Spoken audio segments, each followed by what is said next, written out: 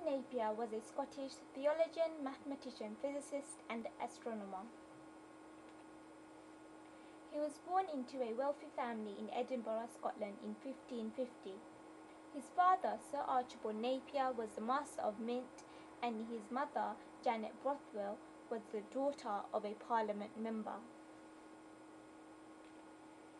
Napier entered St Andrews University at the age of 13, but soon dropped out, so did not graduate. However, it is thought that he obtained his knowledge abroad during his travels around Europe. Napier returned to Scotland at age 21. In the year 1572, he married Elizabeth Stirling, the daughter of Scottish mathematician John Stirling, whom he had 2 kids with.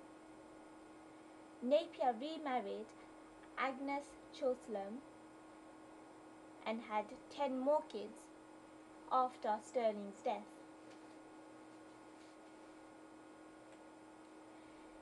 Napier was a religious man, but his interests also covered mathematics.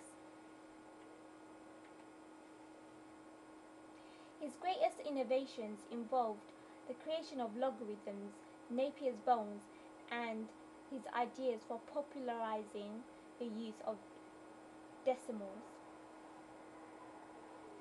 Napier also drafted models for modern weaponry, including the designs for machine guns, tanks, and submarines. Napier's father died in 1608. Later that year, both Napier and his family moved into Merchiston Castle, his childhood home. John Napier died on April 4, 1617, due to a serious condition of gout. It is thought that he was buried in St Cuthbert's Church, Edinburgh, Scotland. John Napier is a great man and even more a great mathematician.